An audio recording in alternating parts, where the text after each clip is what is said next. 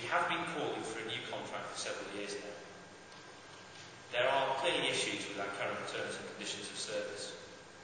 These include the potential negative impacts on training, with some perverse incentives affecting juniors' attendance at learning opportunities, such as attendance at post-operating list wardrobes. Any new contract has to recognise that we are professionals and that we will continue to work as professionals. We have seen more failing pay bandings, with increasing numbers of foundation year doctors in unbanded posts. It is clearly not ideal to see such significant falls in income for our members, when many students are now finishing university with debts of £25,000 or more. Despite our desire for contract negotiations, there has been little movement from the government and the employers. We have to be aware that the current economic climate is not necessarily the most attractive one for entering into negotiations. We are still trying to negotiate a new contract for juniors. However, we realise that this is a long and involved process. It's therefore important that juniors continue to make the most of their current contract. We have been encouraging juniors to stand up for their rights and really take the lead in maintaining their current employment standards. As you've heard from Shri earlier today, we have run a campaign on maximising our current contract over the past few months. Information for members on this can be found on our website. I would encourage you all to look at this information and make the most of both your contract and BMA membership. I know that there have been many issues in the press recently about the quality of patient care.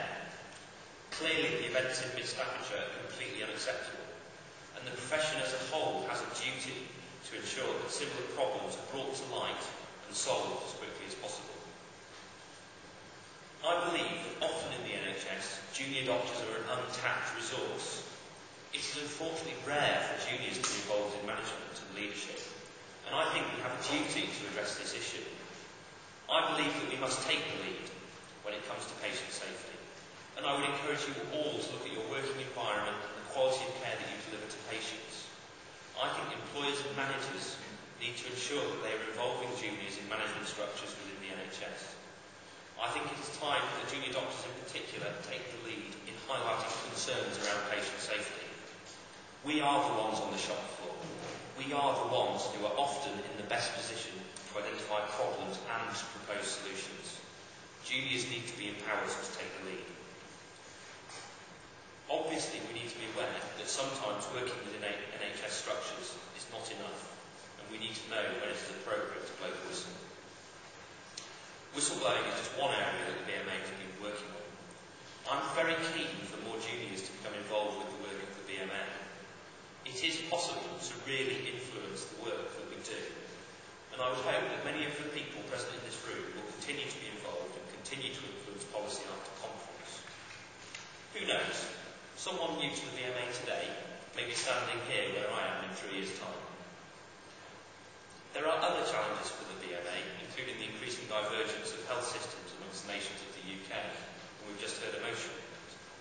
I believe that we will continue to effectively deal with devolution, and I believe strongly that UK-wide representation is critical.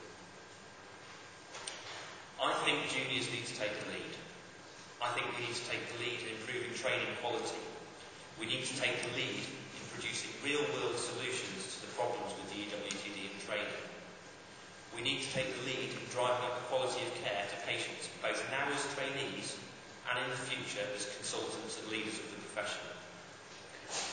There are great opportunities now for junior doctors to exert influence and make positive changes. I think it is vital that we work together to take these opportunities. Thank you.